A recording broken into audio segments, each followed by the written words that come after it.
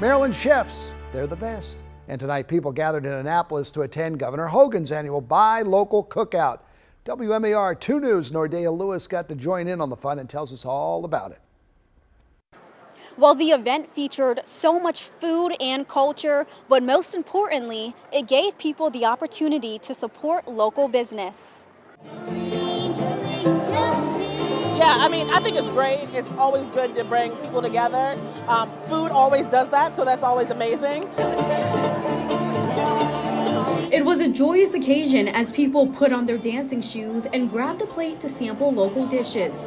The goal of the cookout is to bring business back into the community and allow people to see the eateries Maryland has to offer. It's awesome because everybody's kind of been locked away for a little while, so it's good to have an event where people can come together. So to be down here in Annapolis gives us an opportunity to share our food culture.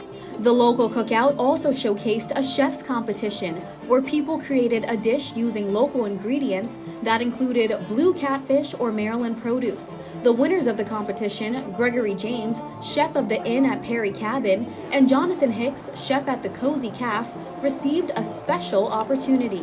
This competition is going to allow 2 competitors to go to the World Food Championships that's held in November in Dallas, Texas. Their opportunity to win $120,000. But local chefs say the real reward is for Marylanders to see you don't have to go far to experience great food. And it's really about trying to convince people to buy local. It really helps the farmers and the people that work on the farms, the growers, the people that catch the seafood.